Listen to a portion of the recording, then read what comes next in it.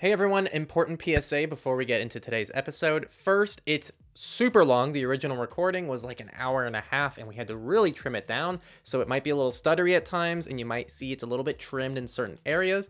Just so you know, because of that, some random things we say might not make much sense because we cut out the context. Like, I might have gone on a big tangent about Dictator Henry, and so we might casually bring up Dictator Henry here and there, and you might be like, what the hell are they talking about? Normally, Nate handles his own audio because he's better at doing that than I am, but I had to take over his audio this week, and so there will be differences today. I tried to make sure the levels were accurate, but it might be a little bit off regarding how things sound. Also, thanks for working with the production delays. We had to skip last week, and so we had a big week this week. And some of you unironically think this is some kind of conspiracy or something, that we're I'm not kidding, that we're manipulating you. I wish I could say we had that much control of the situation. Nate has not had a working computer the last month, and so I've been taking over the edits every weekend, and now Nate has tried to edit with a different NLE, and it's caused a lot of problems. The NLE really acted up on us, and now I still had to take over the end part of the edit to kind of like bring this all together after hours of troubleshooting trying to get this figured out. So thanks for working with all the restrictions. We're trying our best to still deliver this, and thank you all for watching and enjoy. Can 8 RTX 4090 GPUs crack your password? Is WhatsApp more secure than iMessage? Meta thinks so.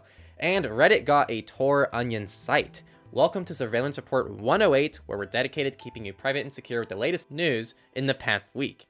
I'm Henry from Techlore. I'm Nathan from The New Oil. And guess what time it is? It's promo segment time. Join us on Patreon, where you get exclusive monthly perks, and also it's the best place to support us because we get to see all your donations and we get to plan ahead and we can make decisions back here about how we can better manage funds and all of that good stuff. This is completely free, and so any support that you give us really helps a lot. If you don't like Patreon and you just want to support us privately, we also have Monero down in the description for just one-time payments. We see all of those and we really appreciate them. Also, I forgot last week to post the ADB command in the description for people who are concerned about the Android VPN leaks. So I'm updating last week and this week's video and podcast to include that in the description. So you'll see that down in the description below, and you'll see it last week. Okay, we're going to start off with our highlight story, which the headline says 8 RTX 4090s can break passwords in under an hour. So as is usual with stories like this, there's a lot of context there. You know, it depends on the kind of password and stuff like that. And also, we looked it up before the episode started, and RTX 4090s are, what did we say, like 2,700 a piece or 2,300 a piece, depending on which ones you get. So not exactly a cheap rig. Yeah, so this is new research that basically is comparing GPUs. For those of you who don't know, GPUs are really powerful these days, graphics cards, and a lot of the time they're more powerful than the processors, which means that's one of the reasons they're so popular for like mining cryptocurrency and stuff. And that means that they can also be used with password cracking software to beef it up and give it more capabilities. So they did some research into how powerful the 4090 is. Basically, I think the previous version was the 3090, if I remember correctly. And they were just, originally they're just doing a comparison. Like they've done this before with the 3090, and now they're like, hey, let's give it a shot and let's see how this new one stacks up. I'm going to quote the article. Essentially, this means that any wealthy gamer sporting the RTX 4090 can crack an average password in a matter of days, and that's if you follow good password setting practices, and most of us definitely don't, unquote.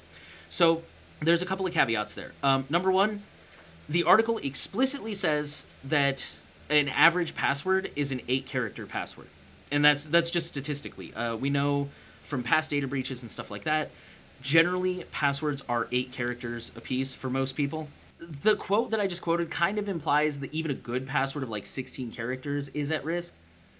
I don't think that's what they mean. I think they mean like even if your 8-character password is like uppercase, lowercase, letters, numbers, things like that, or special characters, numbers, things like that. But yeah, it's really interesting. So they also go on to state that the RTX 4090 can reduce the cost of guessing passwords, though they didn't really go into detail. They linked an external blog post that has more details if you're interested about that theory. So I think the real takeaway here is that password cracking is getting easier, it's getting cheaper, it's getting better as technology gets better. So you have to use good passwords, you have to future-proof your passwords, and also 2FA whenever possible, because, you know, I don't. As far as I know, that isn't getting brute forced anytime soon. Yeah, 2FA, passkeys if you can. And this is a great selling point for password managers. If you're on a password manager, you can just have a 120 character password for most of your accounts if you really wanted to. I mean, at that point, then you have to assume that the company's actually entering all 120 characters, but, you know. Still, yeah, it takes the work out of it for sure. Well, that wraps up highlight story. Let's go into data breaches, and we're going to start with the carousel data breach. Info from 2.6 million accounts allegedly sold on the dark web on hacking forums. This is from Singapore. Carousel is an online marketplace which has about 2 million users affected and notified. They blame it on a bug introduced during a system migration that has since been fixed. This includes usernames, first and last names, email addresses, mobile phone numbers, country of origin, date of account creation, and number of followers. This does not include credit card or payment related data. Also, I didn't mention it at the beginning, but we have a ton of data breaches, so we're going to be ripping through these. Our next one comes from Woolworths, who said 2.2 million MyDeal customers' details were exposed in a data breach. So MyDeal is also an online shopping site, which is owned by Woolworths. This included names, email addresses, phone numbers, delivery addresses, and dates of birth for age-required purchases such as alcohol. In the case of 1.2 million customers, only the email address was exposed. So about half of them only had that exposed, which is great. C-Tickets is a ticketing service provider, and they have disclosed a 2.5-year-long credit card theft breach. This was the result of a Magecart attack, and according to the breach notification filed with the Attorney General's office, the breach was discovered in April 2021 when an investigation began, but it wasn't fixed until January 8th, 2022. The initial infection began way back in June 25th, 2019, though. This includes full names, physical addresses, payment card numbers, expiration dates, and CVV numbers. What was not included was social security numbers, ID numbers, and bank information. People registered to use C-Tickets when they were already breached. Just to give everyone a little bit of something to just think about when you sign up for your next account. You don't know if you're signing up for an already compromised account when you join. So again, just avoid opening accounts if you can. If you have to open it, hand over as little information as possible because you just don't know what's going to happen. And for the information you do have to hand over, alias information as much as possible. Our next data breach comes from Advocate Aurora Health, which is a 26-hospital healthcare system in Wisconsin and Illinois. And they are claiming a data breach due to the Metapixel has hit 3 million patients. It was caused by quote-unquote improper use of the Metapixel, and the data included IP addresses, dates, times, and locations of scheduled appointments, proximity to an Advocate Aurora Health location, medical provider information, type of appointment or procedure, communications between users, which may include first and last names and medical record numbers, insurance info, and proxy account information. Patients are being advised to use the tracker blocking features in their web browsers, which Chrome, by the way, the most popular web browser, doesn't have any such features, or to use incognito mode. I think they have since removed the Metapixel. I didn't make a note of that, but I'm pretty sure they have. We've kind of seen this in the past. Other healthcare systems have realized how bad the Metapixel is and have removed it, and they're treating it like a data breach, which is good. We need to start treating Facebook like the freaking malware that it is. So, yeah. Microsoft breach may have affected 65,000 companies in 111 countries. This was a misconfigured Azure blob, which was secured after being notified by researchers on September 24th. It exposed names, email addresses, email content, company names, phone numbers, and files linked to business between affected customers and Microsoft or an authorized Microsoft partner. No indication that customer accounts or systems were compromised, and the researchers claim the data belonged to more than 65,000 companies worldwide, but Microsoft claims this number is greatly exaggerated. Thomson Reuters, a multinational media conglomerate, left an open database with sensitive customer and corporate data, including third-party server passwords in plain text formats. And this was an Elasticsearch database that was, again, not password protected, leaked at least 3 terabytes of said sensitive data. This is kind of a different data breach than usual. So it wasn't like usernames. Well, it was usernames and passwords, but it wasn't like the usual stuff like that. It was a wide variety of data, from credentials to access third-party servers, SQL logs, and much, much more. A wide variety of data that can be used in a wide variety of ways. Verizon has notified prepaid customers that their accounts were breached. An unauthorized third party was able to obtain the last 4 of card payment information and use that to social engineer SIM swapping attacks on Verizon prepaid customers. The number of impacted customers was not disclosed, and Verizon has since blocked this compromise and reset account security code pins as an additional step. Names, phone numbers, billing addresses, price plans, and other service-related info may have also been compromised. This was likely crypto-related because SIM swaps like this usually don't happen on a mass scale. Metabank now says hackers accessed all of its customers' personal data. Cyber criminals, not hackers. So Metabank is an Australian insurance firm, health insurance, I believe. They were breached last week. They said that no data had been accessed, and now they're saying that, whoops, we're wrong. All of it was. To be fair, I don't think they're intentionally lying about this stuff. I think they're intentionally choosing to be over-optimistic, but I don't think they're purposely going out there and saying, we know everything was breached, but we're going to tell everybody it wasn't. They're going out there and saying, we're hoping nothing was breached, and now that we're getting the investigation, they're saying, okay, it turns out everything was. So, because best case scenario, nothing was breached, and they're telling the truth. But anyways, so this data included pretty much everything. All MetaBank patient information, international students, MetaBank customers, personal data, and significant amounts of health claims. So, yeah, literally everything as far as we can tell. Staying in Australia, an Australian clinical lab says patient data was stolen in a ransomware attack. This affected MedLab pathology and impacted 223,000 people. It includes Medicare numbers along with names, credit card numbers, CVVs, and individual medical and health records. Not for everyone. Exact numbers of who had what stolen vary, but are stated in the article. So this next one's really interesting. Iran's Atomic Energy Agency confirms a hack after stolen data was leaked online. So the attacker is known as Black Reward, and they have posted the data in their Telegram channel, which amounts to 27 gigs of data, split up into 14 parts of compressed archives, and contains 85,000 email messages. Allegedly, they have curated these messages to remove like spam and marketing emails and just any kind of that run-of-the-mill stuff that nobody cares about.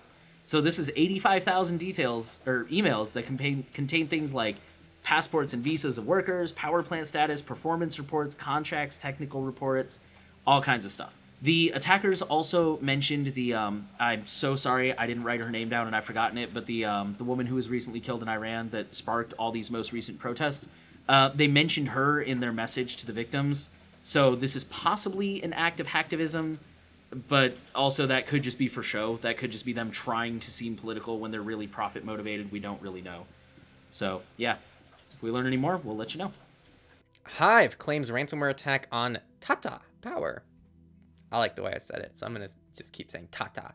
A subsidiary of the multinational conglomerate Tata Group. Tata Power is India's largest integrated power company based in Mumbai. It appears to include employee personal information. You know about this. It's national ID, Aadhaar numbers. Okay. Tax account number, salary info, and more. It also includes engineering drawings, financial and banking records, and client information. We had a little typo in our notes. I don't always proofread, okay? Anyone who follows me on Twitter knows this. It's been a hot minute since we've had one of these. Amazon accidentally exposed an internal server packed with Prime Video viewing habits due to a password unprotected Elasticsearch database. Not a bucket, but I mean, they're the same thing, right? They're basically all the same thing. Also, gotta add, it was named Sauron. The name of this database was Sauron. This contained 215 million entries, like the name of the show or movie being streamed, the device it was being streamed on, network quality, and subscription details, like if the person viewing it was a Prime member or not. Parler managed to accidentally expose most of its elite members' private email information in a message announcing Kanye West's takeover. Some context, we have Kanye West taking over Parler, and we have Elon Musk taking over Twitter. Parler sent out a mass email to their VIP users to inform them of Kanye West's plans to buy the platform.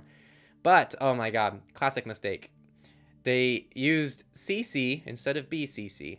And I can laugh at, okay, I am going to laugh at this. I will say we actually have had a Techlore incident in the past where this happened on our end. So anyone can do it, but this is pretty embarrassing for a company of the size of Parler sending things out to like high level VIP users. So everyone saw everyone else's email addresses. Over 300 addresses were exposed, including the likes of Ted Cruz, Donald Trump, Matt Gaetz, Madison Cawthorn, I don't even know some of these people, Tim Pool, journalists from the Epoch Times, and One American News Network, and more. They should hopefully be using simple login. Apparently not if everyone figured out that that was their email address. Yeah, see, if they use simple login, no one would know who the hell it is. Our next one is a quick update. Twilio discloses another hack from June and blames voice phishing. So this took place prior to the big leak that we've been covering for weeks, the gift that just keeps on giving. This was much shorter and more limited in terms of what was accessed and the impact. And for the record, this was a discovery of the investigation. So they were investigating that big breach from, I think it was August or something like that. And while they were investigating, they found out, like, oh, crap, we actually got breached earlier than that. Personal conspiracy theory, I think this was probably the same attacker, and they were testing the waters. It seems to check out. Like we mentioned before, how it seemed like this was a very targeted, intentional thing. The article doesn't say that. That's just my personal theory. We'll see. Pendragon car dealer refuses $60 million Lockbit ransomware demand. They have over 200 dealerships in the UK, ranging from Ford, Nissan, Hyundai, to Porsche, Ferrari, and Aston Martin. The data has not been leaked yet, but we should assume that it will. The deadline has not arrived yet at the time of this recording. And that is it for data breaches. Yes, it is. With that, we'll move into companies, and we're going to start off with some great news. Meta has launched an ad campaign targeting iMessage, and they say that WhatsApp is far more private and secure. So this comes directly from Zuckerberg, or quote, WhatsApp is far more private and secure than iMessage with end-to-end encryption that works across both iPhones and Androids, including group chats. With WhatsApp, you can also set all new chats to disappear with the tap of a button, and last year we introduced end-to-end encrypted backups too, all of which iMessage still doesn't have, unquote. This was posted on Instagram with a picture that showed the whole like green bubble versus blue bubble debate, and then it just had a WhatsApp message bubble that just says private bubble. So these are all like technicalities. Like for example, you're right, WhatsApp does offer encrypted messages that work across both iPhone and Android. You can set new chats to disappear with the tap of a button. With iMessage, I think you have to go into the settings to do that, and even then you only have like two options, like 30 days and 1 year. And to be fair, they win the encrypted backups part. But let's not talk about metadata. We'll just table that discussion for now.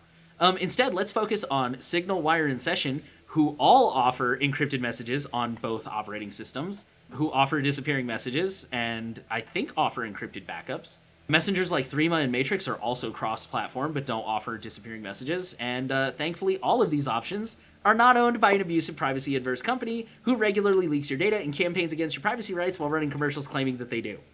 That's all I got on that one. Yeah, it's actually really too bad that this comes from Meta, because they bring up legitimate concerns about iMessage, and it'd be awesome if this came from a legitimate company that had any kind of reputation, because it might actually force Apple to do something about it. But I'm sure the Apple execs saw this and they're like,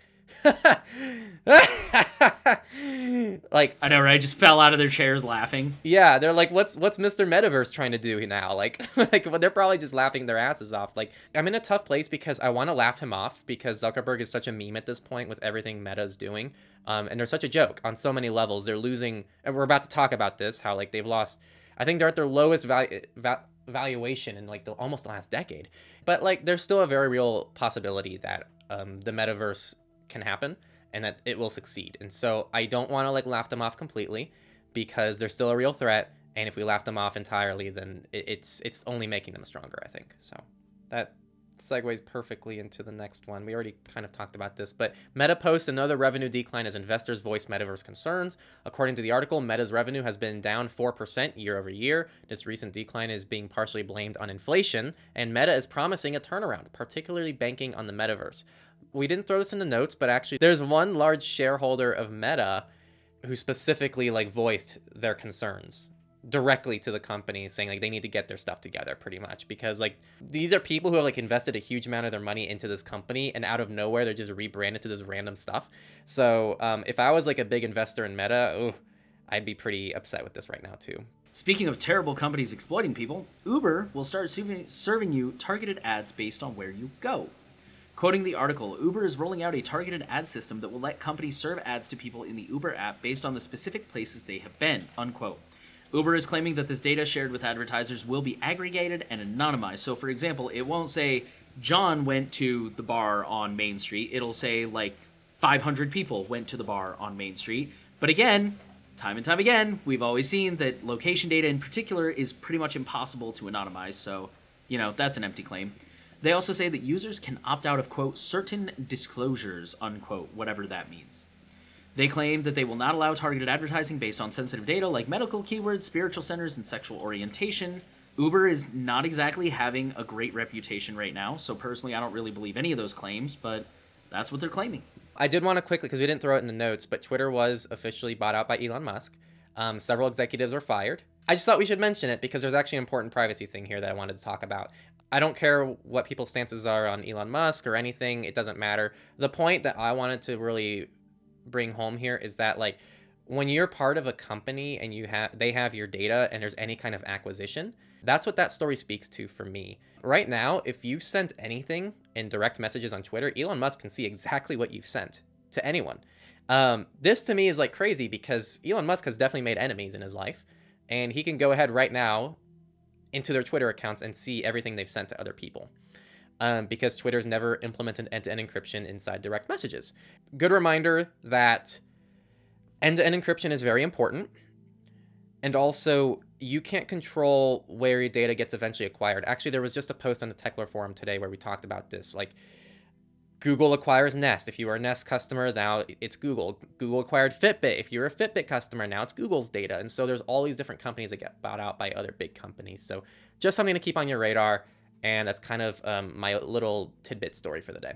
Just to add on to that, like, that's not even conspiracy. That's written in all their terms of service. Like, I've never, even Proton, I think, probably, to be fair, I don't think I've checked theirs, but, like, literally every terms of service I've ever read, literally every single one, specifically says, like, if we get bought out, your data will be transferred to the parent company.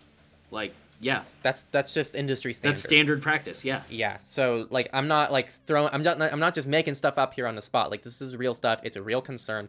If you had an Oculus, it's now a Facebook product and Facebook has all the data for it. Amazon has bought out several companies. Facebook has, Google has. I actually looked through this on Wikipedia. Like each of these companies has bought out dozens of companies over the years. Okay, our next story. It's my turn to get on a soapbox with this one. TikTok's Chinese parent company reportedly intended to use the app to surveil specific Americans' locations. A recent report is claiming that ByteDance had planned to use the location data to track at least 2 specific American citizens. The report does not specify who these people were or what the nature of this tracking entailed, but it did say that they were not current or former ByteDance employees, so they were totally unrelated to the company. It's also unclear if the tracking actually took place or was simply planned. Now, here's where I'm going to get on my soapbox. TikTok replied by saying that this is impossible because the app does not collect precise location data on US users. However, TikTok's English privacy policy, which lists a legal address in the state of California where you can send your concerns and questions to, explicitly states that with permission, they access precise GPS location data. So this is where I'm going to get on my soapbox. Why do companies always flat out insist on lying to us? Like, is it because they know that people don't care, or they think that people aren't going to check? I guess the bad parts of this story, like TikTok was trying to surveil people.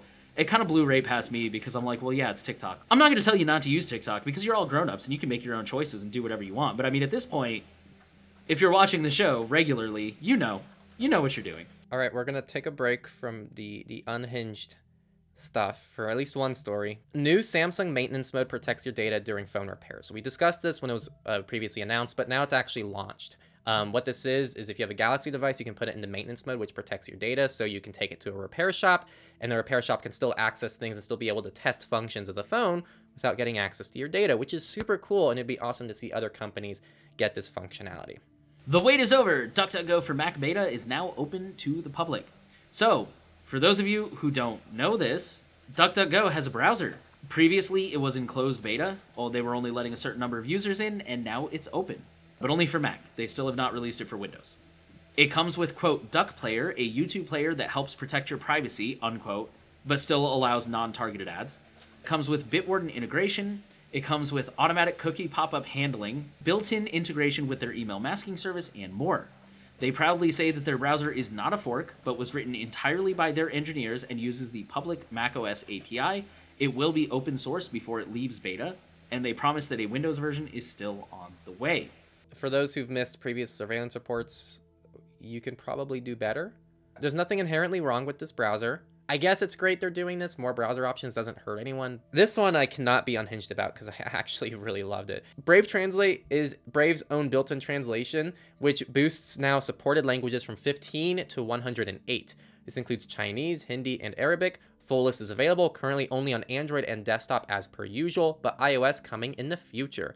Nate apparently didn't have a great experience using this, translating a German article. I've been trying it with like Spanish. I didn't even know this feature came out actually, and I tried it. I'm like, oh, this is cool, and it worked pretty well. But I guess try it out, see if it works. Hopefully it improves if you're having issues with it. This one's real quick. Apple fixes new 0-day used in attacks against iPhones and iPads. So for those of you who are Apple users, there's a new iPhone and iPad update. Apple says the flaw may have been actively exploited, and it was reported by an anonymous researcher. I don't know if it's anonymous from them or anonymous from us, but it was an out-of-bounds write issue which could cause data corruption, app crashes, or code execution. So pretty serious. If you're an Apple user, make sure that you update. And if your device is not getting updates, you should probably consider switching to a new one ASAP, because those security updates really matter. On the topic of Apple, a bug in Apple macOS Ventura breaks third-party security tools. They explicitly mention malware scanning and monitoring tools, but it's unclear exactly what else is affected. The article describes a workaround if needed, and it will be fixed in the next update, but Apple has not given a timeline. And our final company story, Reddit Onion Service launch. Title really says it all. Reddit has launched an Onion service. I know in the past, a lot of people say that using Reddit over Tor will get you banned. Because I used to get my accounts shadow banned all the time, and I think it was because I was putting a link in my bio as soon as I made the account. So I'd go fill out my bio, and I'd be like, thenewOil.org, or back then it was .xyz, and I think they thought that was spam, and so they were shadow banning it. So I don't think Tor alone is enough to get you banned. I think it's a combination of things. Research. We're going to start with a timing attack on WhatsApp Signal and Threema, which can reveal user location. So we're going to start by saying the site is a little sus. Just so everyone knows, the recommended VPNs include the usual offenders like Nord, Surfshark, and Express, kind of like PrivacyTools.io, and they only include Proton out of the actual good VPNs. They harp on Nord hard, and they call a VPN crucial. So along with any site that does this, take what they say with a grain of salt. It doesn't mean the research is bad. It just means that at least what they're recommending is probably not the greatest thing out there. Regarding the actual research, a team of researchers has found that it's possible to infer the locations of users of popular instant messenger apps with an accuracy that surpasses 80% by launching a specially crafted timing attack. The trick lies in measuring the time taken for the attacker to receive the message delivery status notification on a message sent to the target. Because mobile internet networks and IM app server infrastructure have specific physical characteristics that result in standard signal pathways, these notifications have predictable delays based on the user's position. In other words, if someone is located in a certain place, it's going to take a certain amount of time for it to show that a message was delivered to that individual. And if you can time the exact amount of time that it takes a message to deliver, you can kind of try to guesstimate where someone's located up to 80% success rate. We saw this a while back with desktop. Someone could get your precise location even when using a VPN by using other characteristics of your connection. Surprisingly, they say this attack is most accurate on Signal at 82%, 80% on Threema, and 74% on WhatsApp, which reminds us that there is no perfect messenger. They recommend there actually are two very easy fixes to this. You can just disable read receipts, very simple fix, which stops the attack entirely, or you can use a VPN to increase latency and help reduce accuracy since you're going through a VPN server. 2 of the 3 messengers are investigating possible fixes. We're going to assume it's Signal because I don't think Meta would even respond to something like this, but we could be wrong. Either way, 2 of the 3 messengers are investigating fixes. Threema has said they're considering randomized notification delays, but also pointed out that this attack is debatable in practice. Not everyone has their messenger open 24/7, and push notifications can add additional delays. There are a ton of things that can impact this. I assume if you're on a cell connection and there's not as good service from the cell connection, this is going to impact this. So this seems highly targeted, highly sophisticated to pull off. Not something many of you probably have to worry about, but it's still a very cool attack. And there's also very similar correlation attacks that are done over the Tor network. Again, this is all high threat model stuff, but it's still super cool to see, and it's hopefully we'll see some kind of mitigations in place. Otherwise, there's already 2 easy mitigations for people who really care about this. Our next story is, I think, kind of a quick one. It says, Apache Commons text RCE, resemblance to Log4Shell, but exposure risk is much lower. I'm going to quote the article. Apache Commons text performs text operations such as escaping, calculating string differences, and substituting placeholders in text with values looked up through interpolators. Fellow open source library Log4j is a Java-based logging utility. The vulnerability centers on an insecure implementation of the library's variable interpolation functionality, namely that certain default lookup strings could potentially accept untrusted input from the remote attackers, such as DNS requests, URLs, or inline scripts, unquote. I'm not gonna lie, all of that went way over my head. But basically, yeah, Apache Commons text is a very common tool, I guess. And basically, they have found a vulnerability that's very easy to exploit. It can have some very severe consequences, but it's not as severe as Log4Shell because it's not used quite as commonly, and therefore the risk is a lot lower. So if you're using Apache and you actually understood what all that stuff means, be sure to keep your eyes out for an update here in the near future.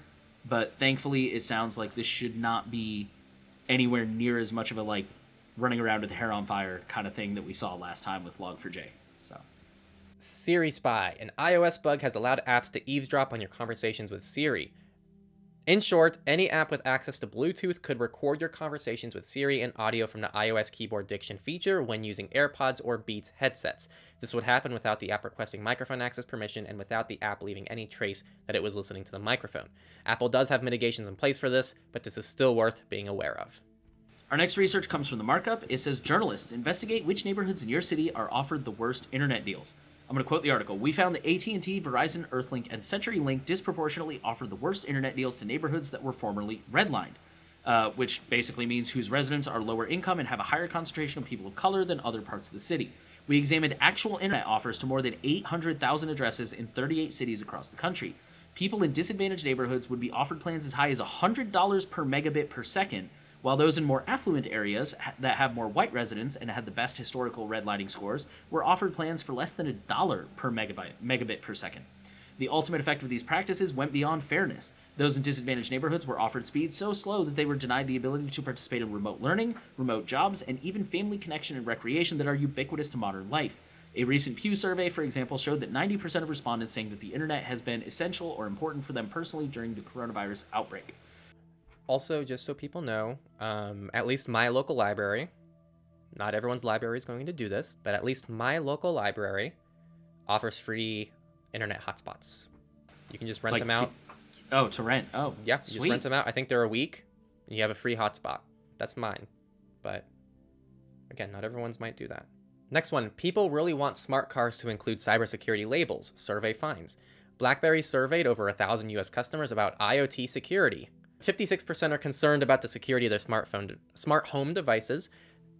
68% say security concerns prevent them from connecting to internet-enabled devices. I have a lot of doubts about that one, actually. Yeah, that sounds pretty high. That sounds very high. I would think the majority of people have IoT devices. I wonder how many of them realize what IoT means. That's how many of them realize that like your smart TV counts as IoT. Yeah, or like your fridge and your... Like well, because I was going to say, I could see people saying, like, I don't connect to my fridge or, I don't connect, but, like, I don't have an Alexa or something like that. But I'd be surprised if 68% of people said, I don't have a smart TV. That does seem kind of high. That seems bizarre to me, but whatever. The most popular smart devices are speakers, doorbells, and vacuums, and respondents believe that speakers, doorbells, and thermostats are the safest devices from a security perspective. 74%. See what I mean? Yeah. This is just such a weird poll. So 74% also said that proposed IoT labeling system should include smart cars, which we would both argue why not all modern cars, because all of them bake in pretty much smart functionality nowadays. So I wanted to add on to that something that I just remembered.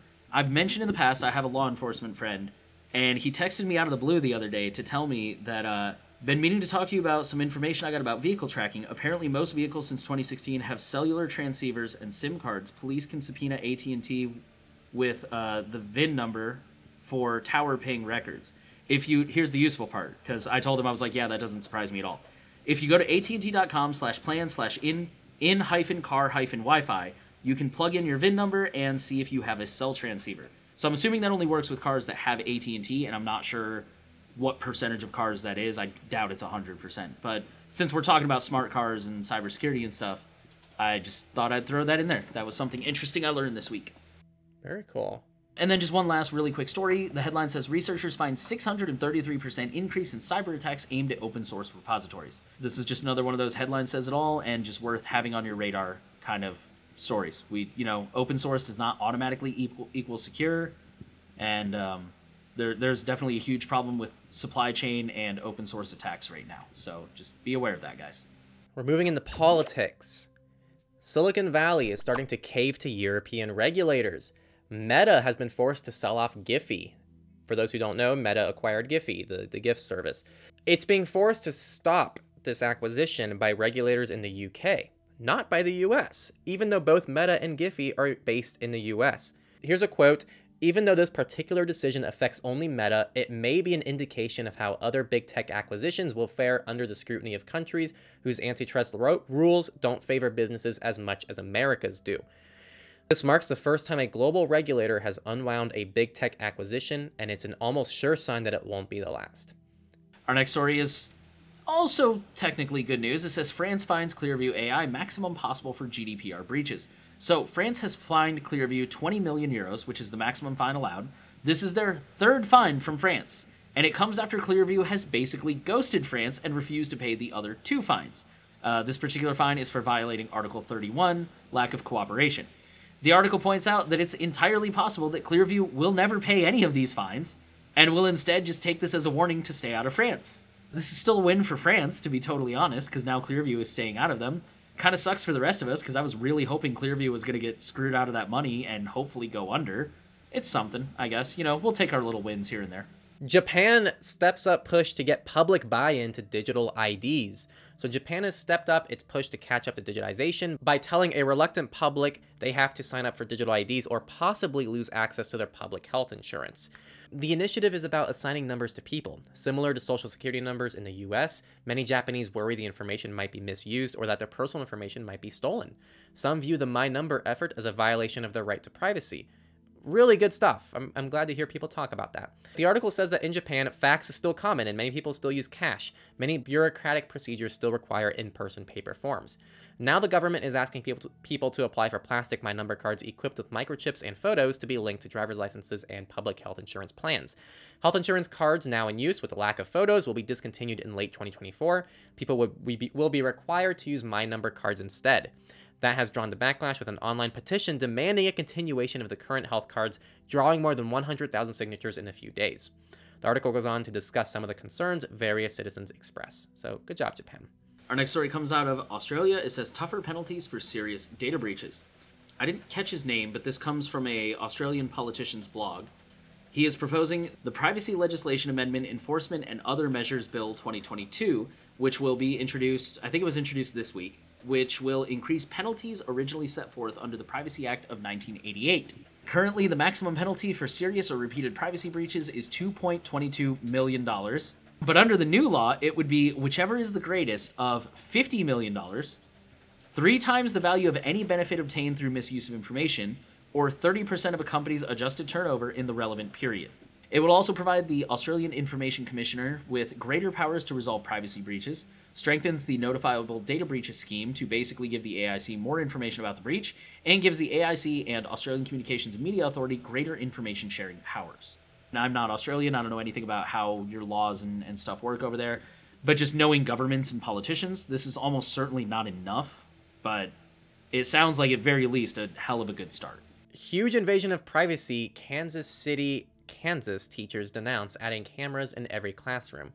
On Tuesday, the school board reviewed the proposal to spend more than $6.7 million to add 1,600 cameras using federal COVID-19 relief dollars provided to schools to address the pandemic's effects. The board voted to hold a public meeting, both in person and virtually, to allow the community to provide input before making any decisions. The date for the meeting has not yet been set. The proposal says teachers could use the cameras to live stream and record lessons, which could be shared with students who are absent, and students in classrooms where the district has been forced to hire long-term subs because of the staffing shortages could then watch the live lessons from the classrooms that have qualified teachers. This has drawn nearly universal criticism from teachers who fear both the privacy invasion and the harmful effects of a nearly fully digital education. So it's nice to see people speaking up about this. Also, COVID-19 relief dollars being used on this? Come on, pay the teachers more. Google sued over biometric data collection without consent. Texas Attorney General Ken Paxton has sued Google for allegedly collecting and using biometric data belonging to millions of Texans without proper consent. The Texas AG says that Google allegedly used products and services like Google Photos, Google Assistant, and Nest Hub Max to collect a vast array of biometric identifiers, including voice prints and records of face geometry since 2015. This would be a violation of the state's Biometric Privacy Act, aka the Capture or Use of Biometric Identifier Act, which requires companies to get the user's consent when collecting their biometric identifiers like retina or iris scan, fingerprint, voice print, or record or hand or face geometry. I think we've covered something similar to this before. Apparently, Texas does have a Biometric Privacy Protection Act. Google has not been following it, according to Ken Paxton. We'll keep you updated if anything comes out of that lawsuit. FTC is bringing action against the CEO of alcohol delivery company over a data breach. They're taking that rare step of bringing individual sanctions against the CEO of alcohol delivery company Drizzly for data privacy abuses. following allegations that the company's security failures under his watch exposed the personal information of about 2.5 million customers. This is a subsidiary of the ride-hailing service Uber, and under the terms of the FTC action, they'll have to destroy unnecessary data, implement new data controls, and train employees about cybersecurity. In singling out the CEO, the FTO signaled it could use a wider range of tools to address data privacy abuses under the leadership of Chair Lina Khan, who was widely expected to bring tougher oversight of the tech industry. With that, we'll move into the free and open source section, and we've actually got a lot of good news this week. First up, podcast app Pocket Cast goes open source. Quoting the article, the Android and iOS apps are available now under a Mozilla Public License 2.0, a copyleft license that stipulates all derivative projects or modifications have to be released under the same license, unquote.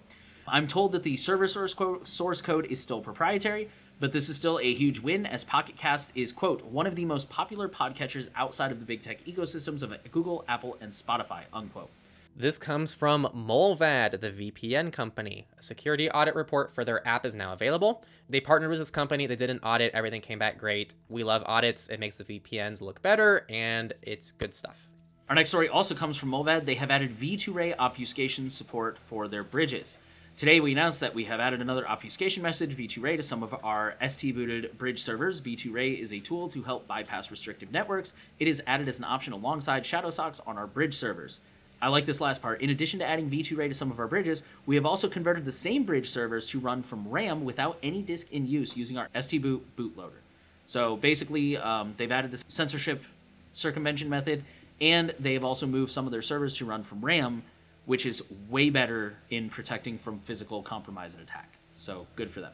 All right, last open source article. Safing's Portmaster 1.0 has been released, so it's now out of beta and it's in public release. For those who don't know what Portmaster is, I actually just interviewed the team over at Techlore recently. With that, we'll move into our Misfits section. And our first story says, Instagram deleted my account without warning and then refused to give me my pictures. So, I mean, the headline really says it all. He kind of walks through the whole story of how he found out his account was banned, the steps he took to try and recover it, so on and so forth. It's self-explanatory, so I want to focus on the lessons here. First lesson, these companies can ban you at any time, with or without reason.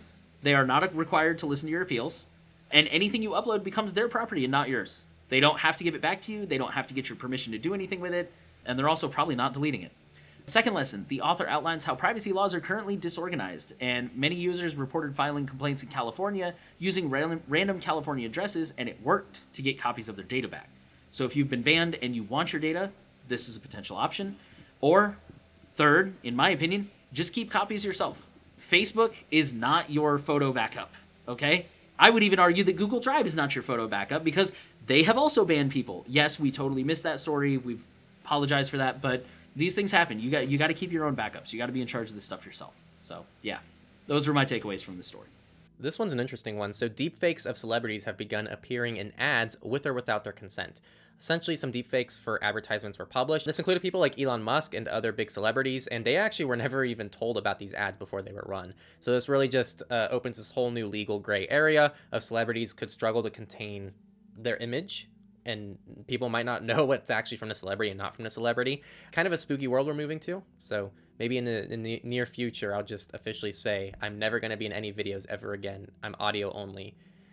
But then people just deepfake the audio, so there's no winning.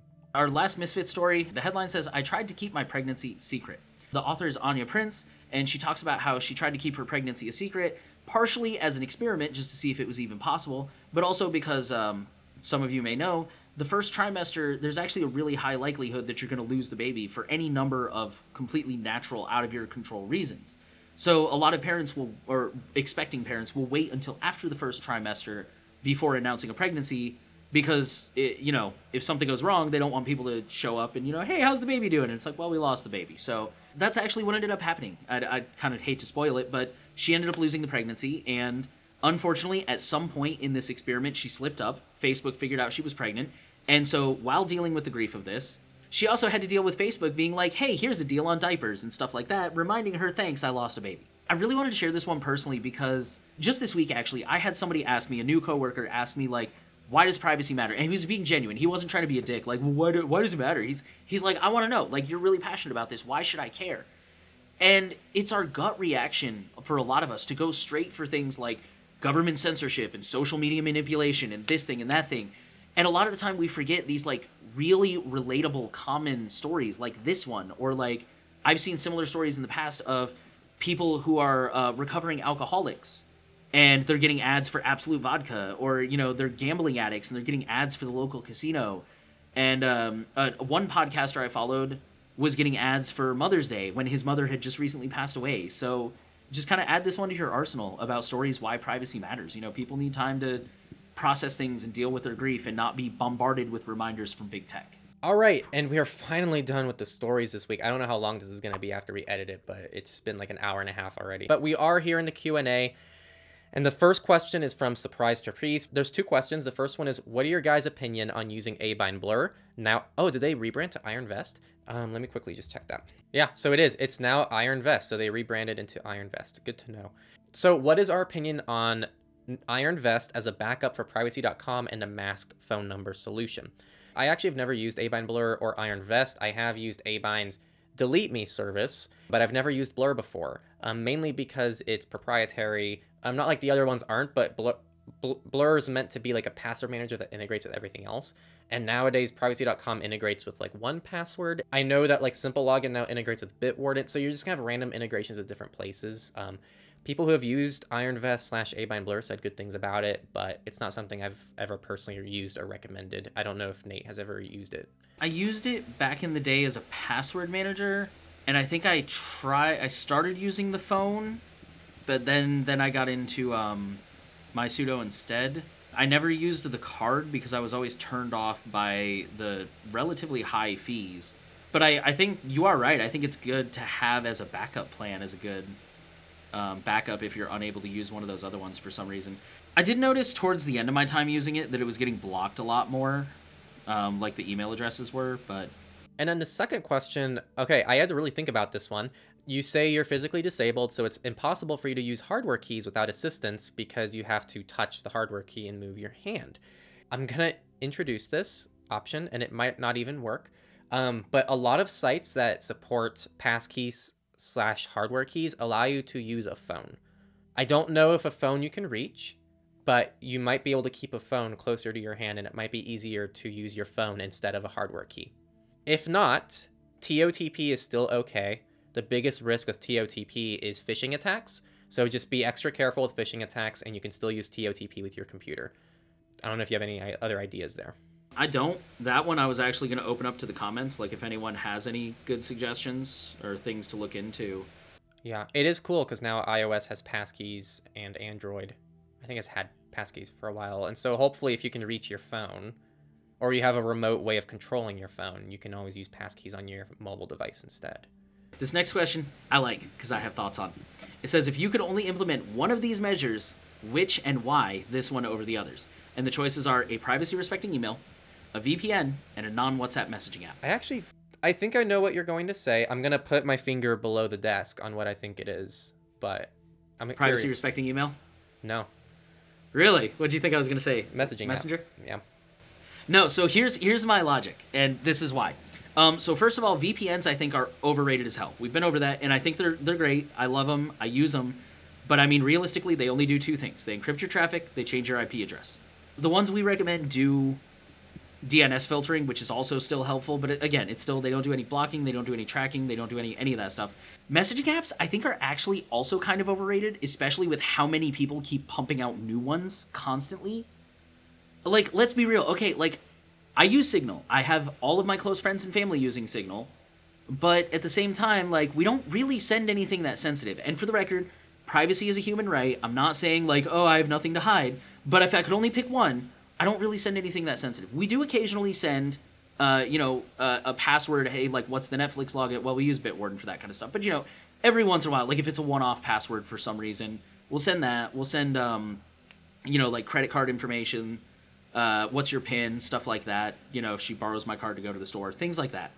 But the email, in my opinion, is I think where you're going to get the most bang for your buck, because you can reset all your passwords via email. I get like bank notifications, I get medical notifications, I get work notifications, like pay stubs. I get all kinds of things in email that are really sensitive, that I really don't have a lot of control over, that I can't say, like, don't send, like, I can't tell my bank, like, message me my bank balance via Signal. They won't do it. They can't do it. It's not possible. Same thing with my doctor. I can't tell my doctor, like, hey, send me that automated appointment reminder via Signal. Like, I don't know. To me, an email is where you're going to get the most bang for your buck out of those three if you could only pick one. Obviously, I'm thankful I don't have to pick one, but if I could only pick one, it would be the encrypted email provider, hands down. Interesting. Yeah, I mean, definitely all good points, and I think you're going to get different answers for this. Of course, totally. The reason why I would pick a messenger instead of an email, first, for me, the email, regarding data collection, let's say you're using Gmail, the main concern with using Gmail is Google's collecting data about you, but at least it's centralized to Google. And there's lots of things you can do within your own Google account that you can compartmentalize things within Google reasonably okay. It's still not great, but I'm more concerned because for me, where my entire security and privacy journey starts is having a safe space. If we're getting a client, if I'm doing anything, if I need to message a friend, like I need a safe space to chat with them, just like I would in real life. And for me, that's always a messaging app. I don't want email to be my safe space. I want a messaging app to be my safe space. You talked about sharing passwords, and that's like something that like realistically I have to do with people sometimes. And so I'd rather use email than like an encrypted Proton email, which is still a nice feature. Either way, I think the email or the messaging app are good options. I don't think a VPN is a good choice for a lot of people. To add to your argument, Google actually stopped scanning your emails for advertising back in like 2016. They still scan your emails. They're mostly looking for malware and like abuse material.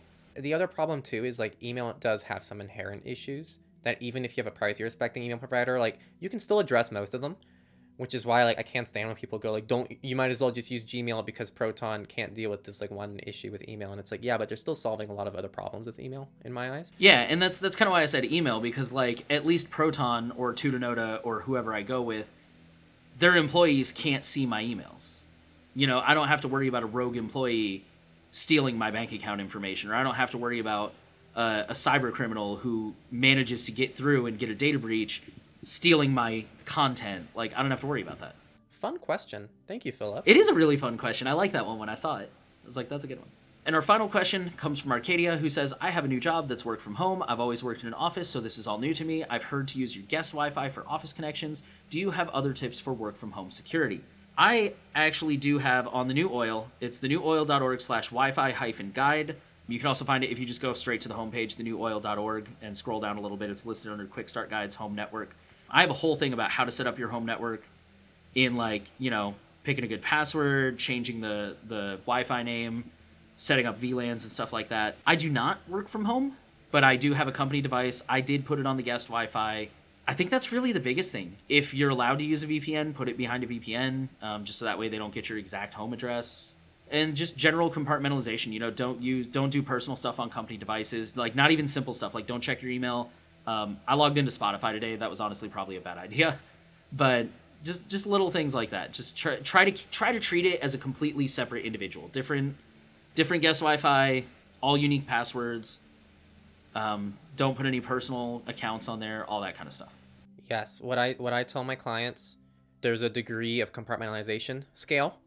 It starts with like a different browser profile in the same browser. So like in Brave, you can have 2 user profiles. That's like a bare minimum. From there, it's just having a second browser for maybe work for his personal browser. Like maybe Firefox is for this, Brave is for that. Then from there, it's a user account. So multiple user accounts on the same device. From there, it's a virtual machine. And from there, it's just separate devices. That's kind of the scale of compartmentalization in my eyes. It's all about like threat modeling and like how convenient you want things to be, but just if people need a little bit help of getting started with compartmentalization, that seems to help people a lot. That's it for this week. Can 8 RTX 4090 GPUs crack your password? Kind of. Is WhatsApp more secure than iMessage? Maybe, maybe not, but it's the wrong fight to pick. And Reddit got a Tor Onion site, which is really exciting. Again, Patreon people, oh my gosh, your contributions mean so much to us. It allows us to keep this going for free. It's awesome to see us grow, and we're not far away from hitting 100 patrons. You can help us do that, and we super appreciate it.